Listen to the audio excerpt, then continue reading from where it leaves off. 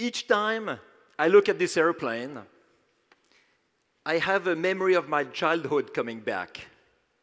And I'm sure you have the same memory.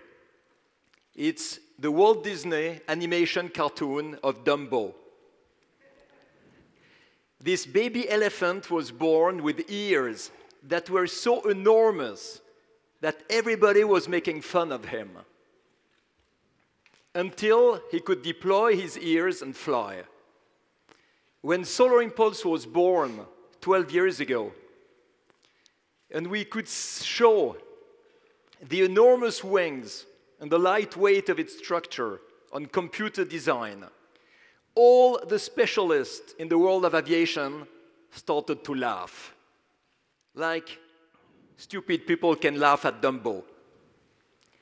Today, this airplane exists. It's the most incredible airplane of its time. It can fly with no fuel, day and night, and we hope that we can make it around the world. But what strikes me even more personally than just the technology that makes this plane fly is the quality of the people who are part of Solar Impulse. The team, of course. You know, everybody is applying to be part of this team, to have a job at Solar Impulse. Poor people, they don't know how difficult it is. They don't know how high the threshold of anxiety must be to cope with all the question marks, with all the problems, the difficulties, the questions with no answers that we're facing every day in order to find the solutions. Solar Impulse is one example of what we can do when we believe that we can achieve the impossible. And this brings hope. But a part of this hope is about clean technologies, is about all the technologies that allow to protect humankind. And I'm very clear, it's not a misunderstanding when I say to protect humankind, because we always say we have to protect nature and the environment. But don't worry, nature is taking care of itself very well. And if humankind disappears, nature will continue. What we have to do is to protect humankind against pollution, against deprivation of natural resources, against all the problems that can destroy the value of human beings. This is why the supporters are so important, and this is why we have this transmission live on the web also today, to have the most possible number of people who follow us be able to participate with us today and be part of the quality of the people who make Solar Impulse possible. You are part of it. We thank you deeply, and we wanted to share that day with you because for all of us, it's one of the most important days of the project before we'll take off and land, hopefully successfully next year. Thank you for being here. Well, the first one is that we didn't want to spend too much time taking swimming lessons, so really had to work on the reliability of the airplane, make sure that we had no trouble in the air. You know, when you fly from the Switzerland to China, it takes about 12 hours. If you have to change a motor, you can do this after that. If you have to change a computer, you can replace it. But when we will fly, it will take 120 hours at least. No time to do maintenance, no time to change a part. So the architecture of this airplane had to be designed in such a way that this will allow us to fly so long. The second difference between these two airplanes is that we needed also a higher performance. When we leave the coast of China or the coast of the United States, it's nice weather, but we don't know what the weather is going to be 5, 6 days later when we arrive on the other side of the ocean. So we need to be able to cross clouds, to fly through clouds. We need to be able to fly with the skies, which are partly covered. We need energy reserves. And this we achieved in 3 ways. First, this airplane is bigger than the first one, even bigger. 8 meters more wingspan, 15%.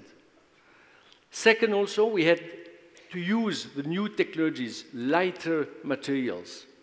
Decision, for example, has used carbon layers which weighs 25 grams per square meters. It's 1/3 of the weight of the paper that you have and that you get from your printing machine at home. We also needed to have a more efficient system, more efficient components, more efficient motors. The electric motors that you have in this airplane have an efficiency of 94%. They're manufactured by Etel, a company close in Neuchâtel. And I think it's a good demonstration about what small to mid-sized companies are doing in Switzerland, being innovative, being extremely advanced in these technologies. The third difference with these two airplanes is that as we have to fly 5 days, 5 nights, we had to develop an environment for the pilots to sustain, in fact, this long duration. We can simply say that this airplane is really sustainable in terms of energy, and we have to make the pilot sustainable as well. So what we went is from a bad economy class on the first airplane, thanks to Lontal, another Swiss company, to a good business class seat. But what we also had to do is, of course, to have an autopilot. But as we were alone, we had to think about a system which we call a virtual co-pilot, an equipment which supervises what this airplane is doing and wake up the pilot when something is going wrong and when the pilot has to intervene. And if you look at these three differences, the difficulty is that they are conflicting in their objective. If you want to be more reliable, you will be heavier. If you are heavier, you will have less performance, which is not what we want. And I tell you, it's a tremendous work, and it's extremely difficult to, at a certain stage, stop the development. Because you always can do better. You always can find more margin. You can always be safer. But at a certain stage, you have to make all these developments, all these technologies, all these ideas converge together so that today we are able to present you a finished airplane. Not only for Switzerland, I think that's a great day also for the world. Congratulations for this work. Merci pour ce parfait tour d'horizon de votre projet. Audacieux, précis et parfaitement organisé. Je suis impressionné. En Suisse, pour ça, on a un mot pour la Suisse population connaît ça. On peut dire en bref, Freude herrscht. Au nom du Conseil fédéral, j'aimerais encore une fois féliciter les hommes et les femmes qui travaillent sur ce nouvel avion.